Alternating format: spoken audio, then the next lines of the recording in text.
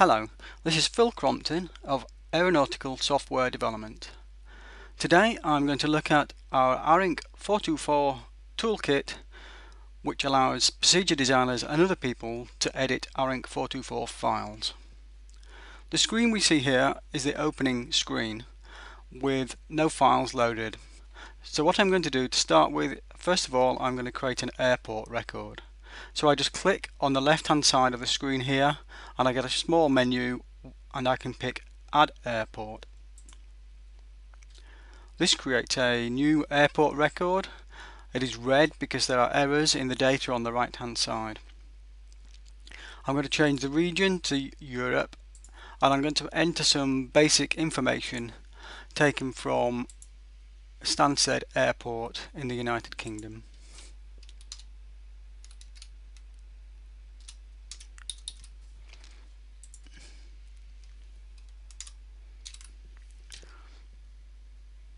As I enter the data, you'll see if I add valid information into the red boxes, they turn black. So I can enter the lat long of the airport, the magnetic variation. I can go down and put the airport name in, and you can see along the bottom it is building up the record that will be written to an Arinc424 file when we save the file.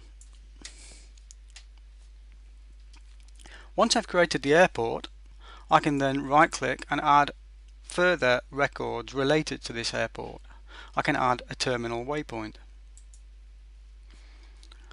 Again, same procedure. I can see red columns in here. If I just go down,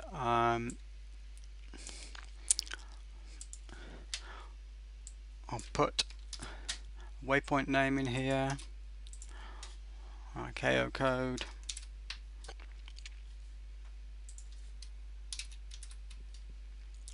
and a lat long.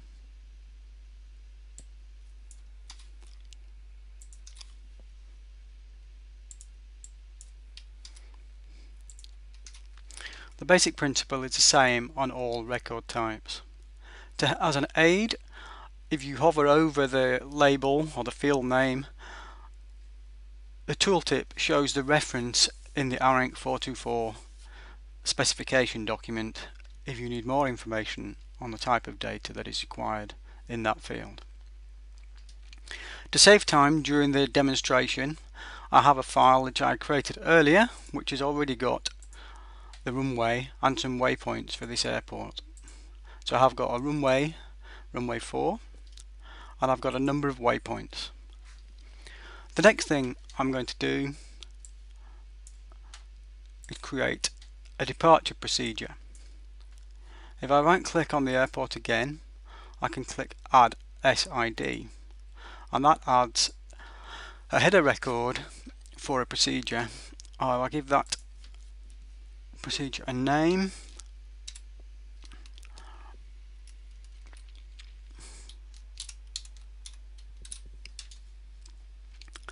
If I expand the procedure node, once we have the procedure, I can right click on the procedure name and I can add a transition.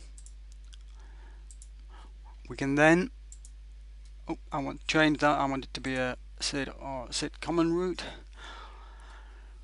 I can then add the transition identifier, and let's say this is going to be the runway. It's a departure, so we're departing from runway 4. I can then start to add segments to the transition.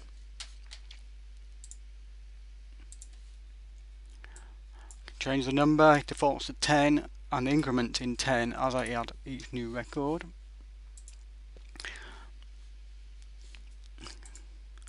Change this to CR record. I can then add another segment, sorry. Give this number 20.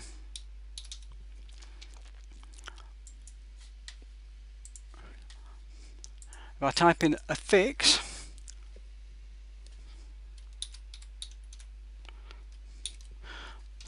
The software knows that I already have waypoints defined within the current file, and it will actually pull any information it can from that record.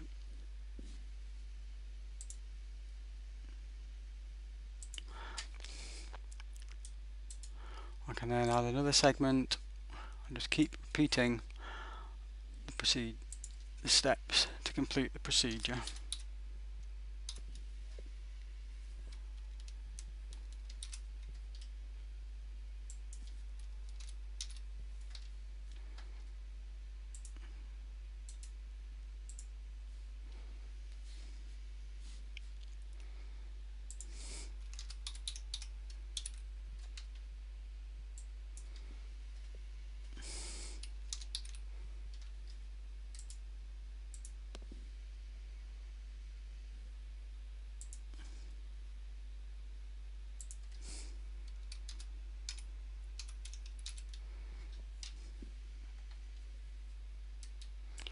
A final segment.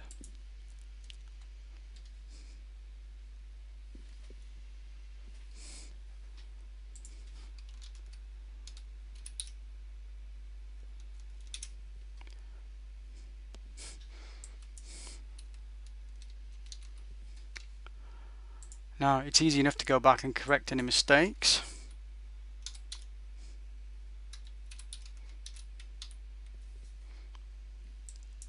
It should be a CF.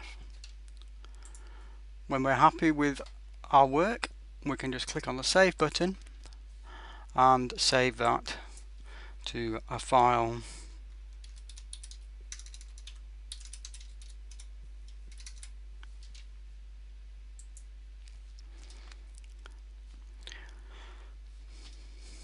To have a look at the file, these are text files, so I can actually just open the file with Notepad. Let's just bring this into the viewing area.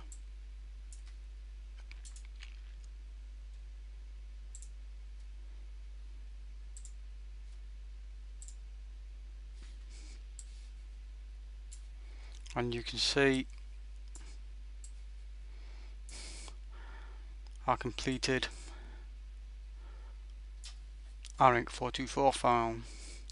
Completes a header record with the file name, a CRC check, and allocates file row numbers.